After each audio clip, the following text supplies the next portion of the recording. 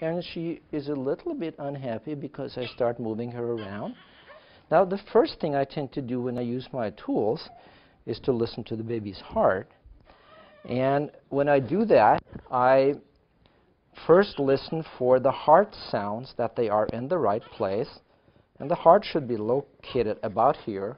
And the heart sounds will tell me that. And then I listen to the first heart sound and the second heart sound and make sure they are pure, not split. And then I listen to the intervals between the heart sounds to make sure that there aren't any murmurs.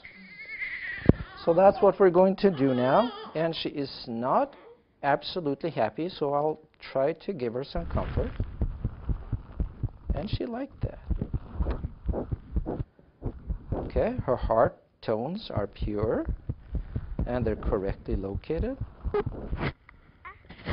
And I do not hear anything in the way of a murmur at all.